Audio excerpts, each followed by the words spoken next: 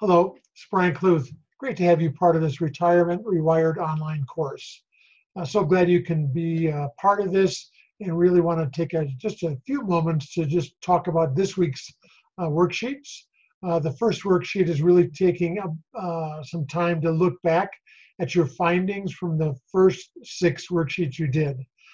Those were your life map, your personal skills and experience, your spiritual gifts and church ministries, the money map, spiritual and faith practices, time map, and then there's some bonus material about bless your finances that may be very, very helpful to many of you.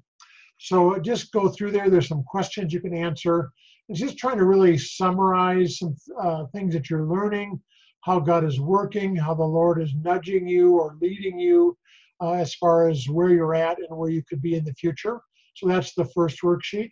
The second worksheet is I call it the look around worksheet, and look at income and service opportunities that you may have in your community or in your state or in your country or in the world.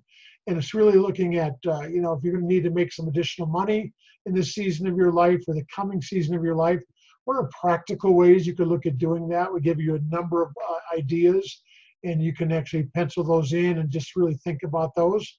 And then we also really look at the whole area of how could you be of service in the area of volunteering, and could be in your church or your community or for a nonprofit, maybe for the neighborhood or a school or a sports team, might be state, regional or national, or even overseas work.